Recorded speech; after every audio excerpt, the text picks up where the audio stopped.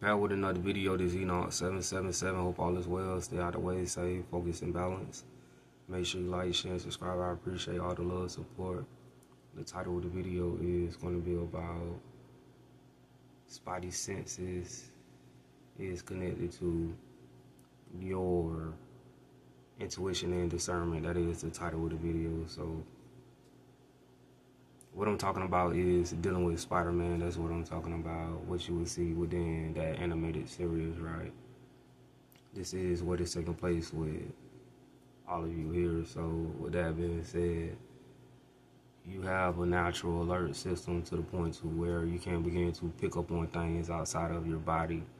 If it is getting too close to you, this is where your discernment and your intuition comes into play at. So with your intuition, once again, what is happening is you're going on the inside of the body, right, and you're connecting with yourself on the inside. So you're going inwards. That's why they call it intuition.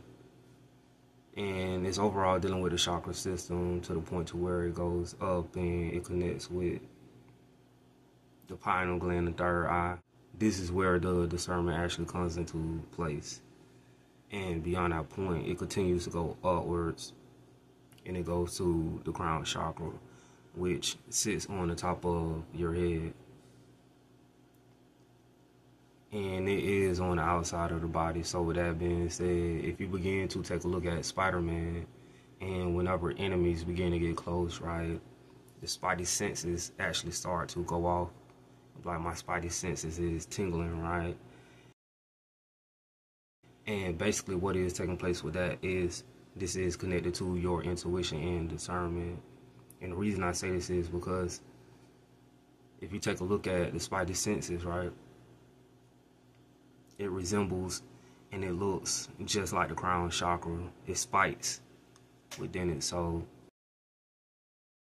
you're basically going on the outside of yourself whenever you begin to use your intuition and discernment, just like Spider-Man, right? But this Enoch 777 piece